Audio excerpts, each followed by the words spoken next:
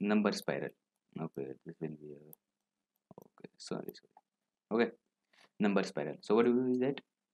It is given a grid of infinite, so we have to give one like x and y, a row and a column. Just we have to find the integer of that point. Okay, so if we just observe this, okay, so this is 1 square 1, and 2 is like 2 whole square, then 1 whole square. Okay, then this will be 4 whole square.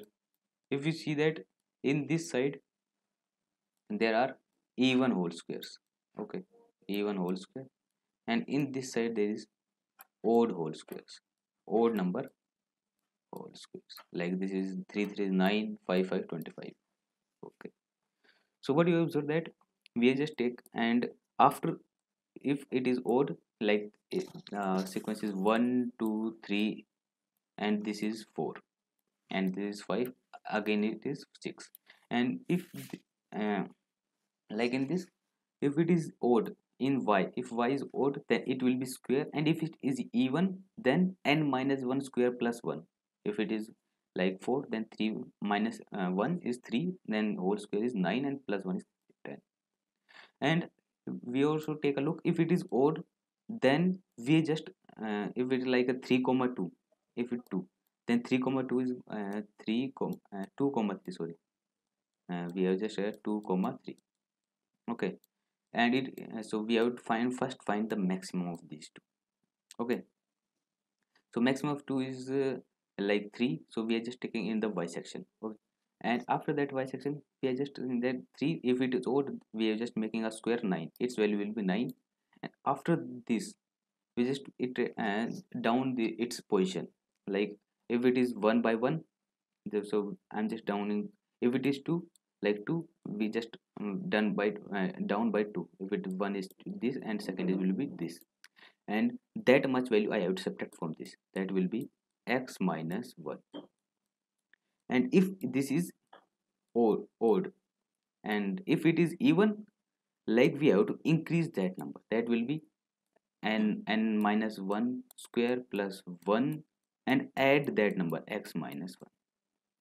Similarly, this will be in the if x will be greater than, this will be in the in this form. Okay, and just look at the solution. Okay, so this is our solution.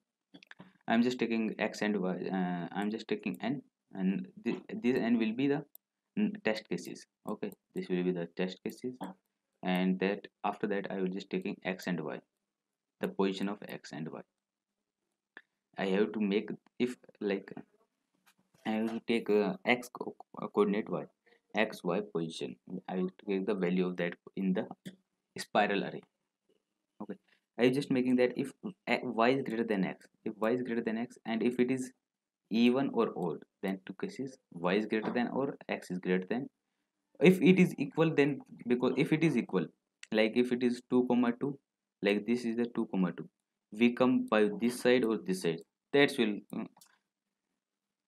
okay. Okay, that will not a difference. If it is equal, we can go with any side.